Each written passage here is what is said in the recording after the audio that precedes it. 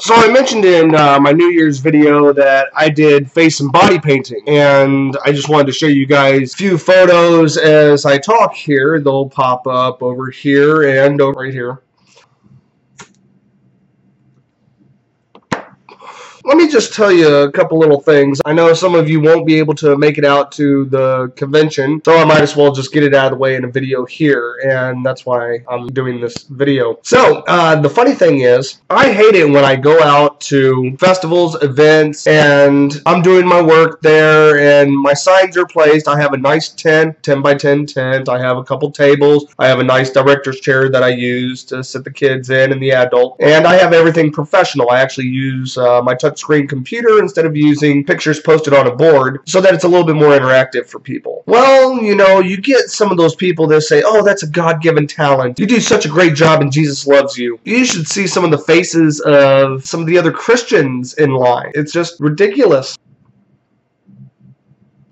Well, you know, in my line of business, I have to keep politics and religion out of doing my face and body art. I cannot talk about what I want to talk about at the time. I don't want to confront these issues. I cannot confront these issues while I'm doing my job. Why? It hurts my business. The reason it hurts my business is people don't want to hear about this when I'm doing my job. Now, I have kind of slipped a few times, and I know that's a bad thing. Well, you're going to slip up in your job once in a while. But I also try to make sure that when I do my slip-ups, it is during a time when I am slow, when I'm not that busy and there's not a lot of people around. I do get into some religious and political discussions only when I'm not doing my job. I really shouldn't be doing that either because there are people that are wandering around that hear what I say. But here's the thing. I don't say anything that's offensive. I tell it like it is. I tell the truth. And if they can't handle it, that's fine. I get enough out of people in line complaining about standing for an hour for their child to get their face painted or for them to get their face painted. And I'm like, you know, I just want to turn around and say, well, I've been here for 9.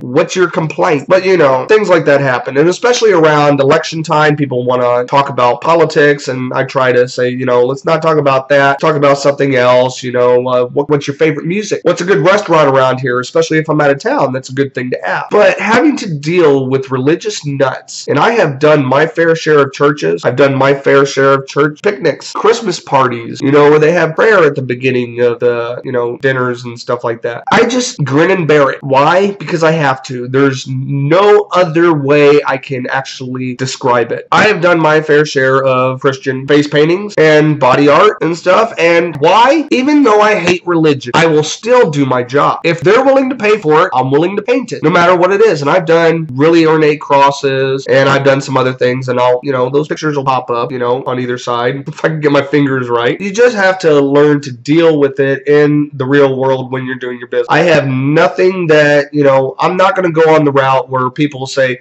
oh, you should say face painting for Jesus, you'll make more money. Why? I'm not a preacher. I'm not somebody out there to scam people and take their money. I'm there to provide a service for them, an artistic service, something a little bit different. Some people like it, some people don't. You know, I get parents that come up and they look at a face, oh, you can't get that one. That one's demonic. And I'm asking them, how is it demonic? It's a skull. I said, ma'am, if we removed your skin, what would be underneath it? Duh. I said, unless I put fangs on it with blood dripping and, you know, put a 666 on the forehead, it wouldn't be demonic. They don't get that. You know, they would rather go for, and this is the funny thing, they would rather go for a pink unicorn on their little girl's face than for her to get a pink skull. Don't ask your kids. Pick whatever you want and then, you know, just pick for them instead. But, you know, I try to keep politics and religion out of everything I do with my business. But yeah, my face painting and body painting is for everybody. Not just atheists, not just Christians, not just Muslims, not just Latinos, blacks, whites. It's for everybody of every age. Nobody is too old for it. Nobody is too young for it. If you want it done, get it done. Live a little. Have some fun. Other than that, for you theists out there,